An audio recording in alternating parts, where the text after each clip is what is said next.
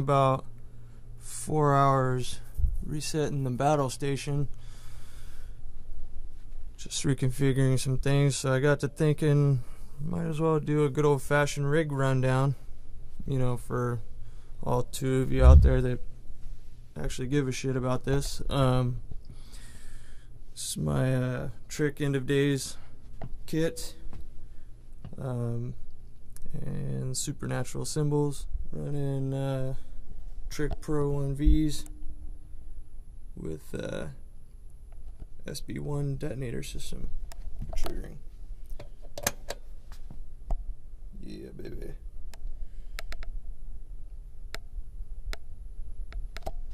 Running through Roland TD 20. Got G2s on the heads and G1s on the bottom. Evans hybrid for the snare. That's a 13x7 Melusions etched tribal flame snare. And everything else is End of Days finish, as you can tell. Kind of dark in here. Got 18-inch Diamond Drive Supernatural's China, 14-inch Impact hi-hats, 16-inch Omega Crash. It's an awesome crash. Sounds awesome. 18-inch Impact Crash, 19-inch Impact Crash, 10-inch Prodigy Pro. Hard to see in the glare. This little stack here is an 8-inch Mystic China over an 8-inch Mystic Splash. It's a sick stack. I love that.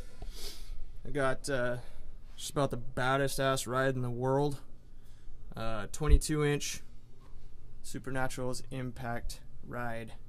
This thing is a beast. I had to buy it like immediately at NAMM a couple years ago. When I heard this thing, I had to leave with it. So that was the first Supernatural cymbal that I picked up and fell in love with. Over here we got another Impact series. It's 18-inch China. That thing screams.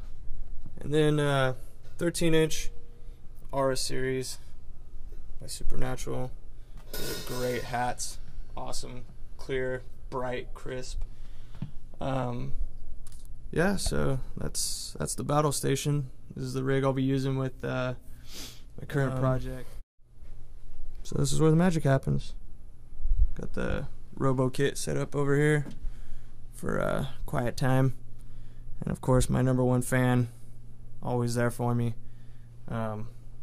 Loves everything I do. Die hard right there. Give it up, bro. All right. Later.